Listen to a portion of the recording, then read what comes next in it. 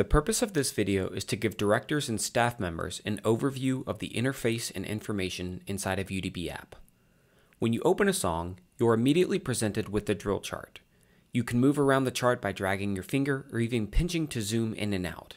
It functions much like a picture does on your phone.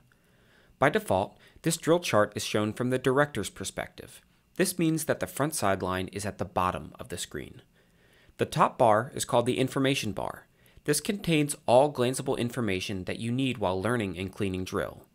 In the top left corner is the page or set number. Next to that is the counts for that set. You can also tap on counts to see the measure numbers. On the right side of the screen are the controls. You'll see a play button, a plus and minus button, a page and counts mode toggle, and the info button. When you tap play, the animation will start. If there is synced music, you'll hear that as well. This animation is 100% smooth and exactly what the drill writer exported to the app. To stop the animation, tap the pause button. When you do this, you are automatically brought into counts mode. This means that if you tap the plus and minus buttons, you'll move through the drill count by count. If you want to go back to page mode, tap the P below the minus button. This means that when you tap plus or minus, you are now moving through the drill page by page. At any time, you can tap on a performer to see the same information that they'll see. You'll notice that their spot is highlighted and more information shows up in the top bar. You'll see X counts, which stands for yard line crossing counts, and their coordinate. You can also tap on X counts to see their calculated step size for that set.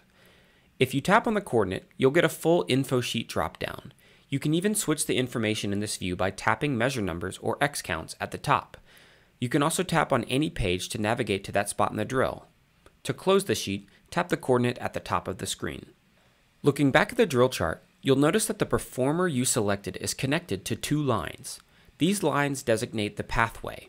The red box is their previous set, the red line is the exact pathway that they take to get to their current set, and the green line and circle show you how they get to the next set.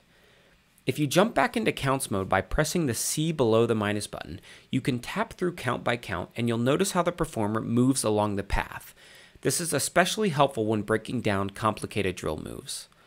You'll also notice in counts mode that the coordinate in the information bar has turned yellow. That is giving you a live updating coordinate for every count of the drill for that performer. You can tap through it to easily find a specific count, or even tap the coordinate to reveal a coordinate sheet for every count of that set. To deselect a performer, tap on an empty spot on the field.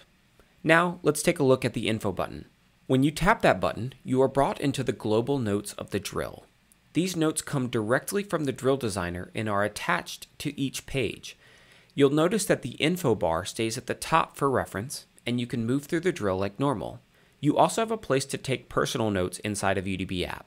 If you tap the icon above the plus button, you are given a blank canvas for your notes.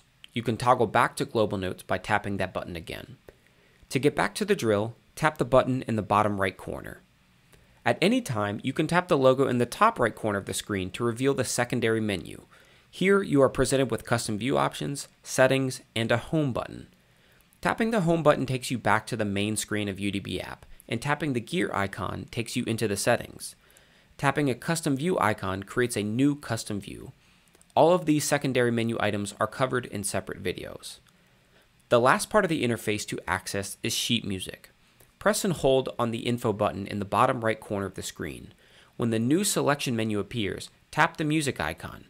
This replaces the quick toggle in that bottom corner. Now you can tap on the music icon and it brings you into the sheet music. Much like the notes, the information bar and controls are still available for you to reference and use. To get back to the drill, tap the UDB pathway button in the bottom right hand corner. You can always press and hold on the quick toggle to bring back the info button. In another set of videos, you'll learn about all of the settings, custom views, how to take notes, and how to sync your sheet music.